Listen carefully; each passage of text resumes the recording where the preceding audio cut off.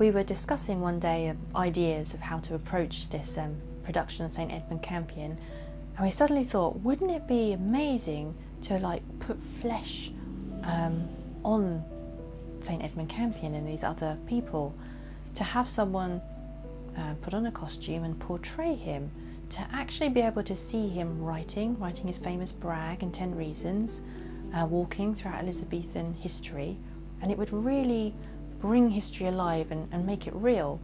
So I asked a college friend, someone who went all through college with me, he's not someone of faith, but he loves the music side of things, and I said, would you be up for putting on a costume and going out with us and doing a bit of filming? And he was like, yeah, that's fine, I'll do that. So he came over one day, we arranged it, came over from the Isle of Wight, and we went out with him and my cousin. We had them in just a couple of Elizabethan costumes that we just acquired off the internet, and we literally got a selection of visual images of them portraying Saint Edmund Campion and Brother Ralph travelling. Coming into England, we went down to the sea to just portray Saint Edmund Campion coming in off the boat on the shore, and then just their travels throughout Elizabethan England, and it was really, really effective. Literally, the moment we lined them up with the viewfinder and press record, there was Edmund Campion for the first time in hundreds of years. It was so real.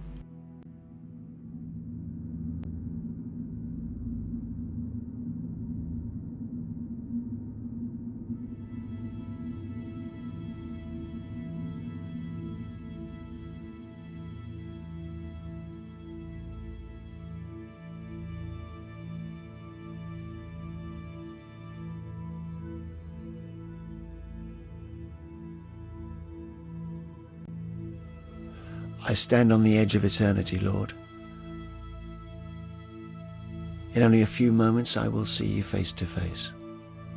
I die your servant, a Catholic man and a Catholic priest.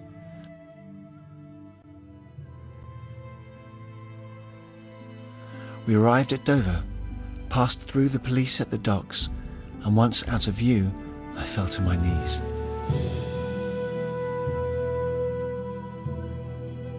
It will not be long before we are hunted, Lord, I prayed. Week after week, this pace continued.